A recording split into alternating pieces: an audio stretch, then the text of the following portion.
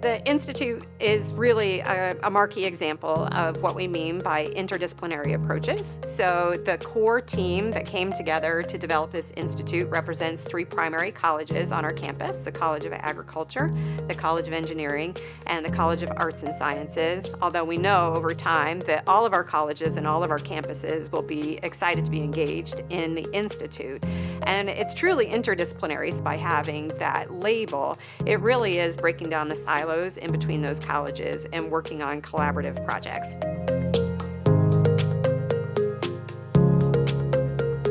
I think in the lead up to the formation of the Institute,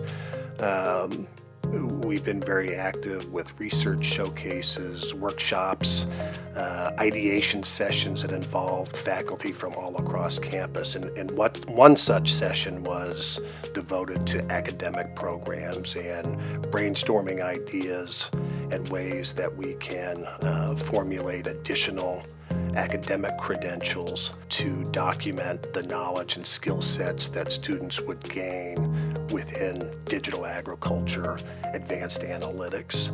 So yeah, there's definitely, there'll be a future at Kansas State where certificate programs, minors, hopefully at some point in the future majors and graduate programs are established within digital agriculture.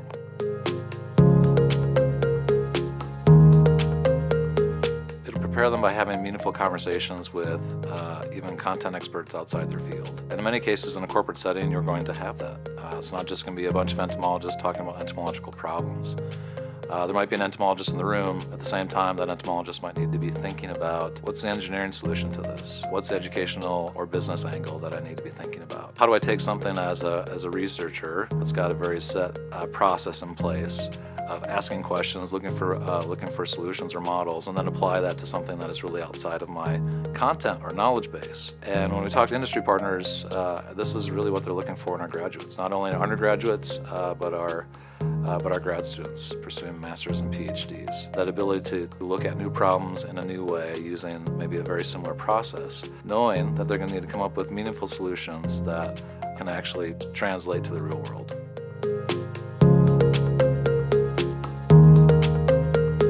Well, agriculture at Kansas State is done a lot outside the College of Agriculture. The problems we're addressing, they span multiple disciplines. You need methods and solutions and knowledge from multiple disciplines. The way really one needs to look at this is, what are the issues we want to address? We want to address food security, for example. We want to address environmental change. We want to bring agriculture into the future. And then next we think, what are the methods we need in order to do that, and what is the expertise we need to realize that. And then you don't stop at disciplinary boundaries. You just get the people that you need, whether they're in engineering or in artificial intelligence, or whether they're in biology or in philosophy, because ethical considerations are also important. That is secondary. You want to get this problem solved.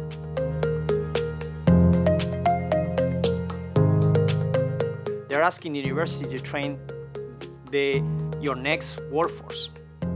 And in fact, they have the opportunity to really pick the best. And they have the opportunity to train them before they are in the company. And I think that this is where we have this big connection, and it's a win-win between university and industry. I think that it's a moment to make sure that we establish stronger partnerships. It's a moment to think about how we can work together on the basic scientific concepts. I mean, the university can maintain integrity, can do the basics, can focus on the knowledge. The industry will focus on the economic growth, and we will be focusing by doing these partnerships on how we are bringing jobs back to Kansas. That concept of economic prosperity, because we are training people that are critical and key for the best positions on the company. We are training the new leaders. That's the concept at the end of the day.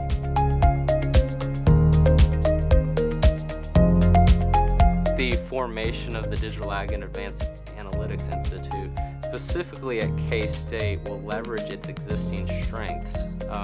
While this area of digital ag and advanced analytics is really nothing new per se, and other universities have pursued similar lines. I think the uniqueness of the team that is brought together here at K-State, again, leverages our strengths. And speaking to statistics specifically, if we looked back into the 1990s and early 2000s, really the Department of Statistics at K-State was the crown jewel in the entire world of agricultural statistics. And that strength of K-State's statistics department still exists today with digital agriculture, new types of data, complex types of data, and really leverage those strengths again that K-State already has. And this, I believe, again, will set us apart from other institutes, because you can collect all the data you want, but data by itself is useless, and statistics brings the human component of assumptions, and those assumptions are needed to arrive at decisions.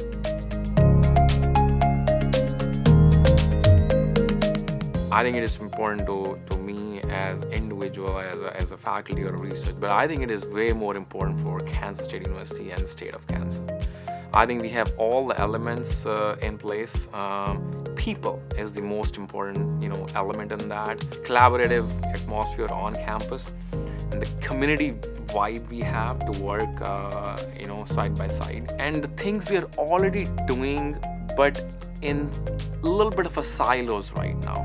So we really want to come out boldly and let people know that there are lots of things going on. From a K-State standpoint, I think we have all the elements to be the epicenter for next-gen innovations because of the people we have, the motivation from our leadership, and the community who really wants to see something big, on K-State. So I think time is opportune, and we just need to go.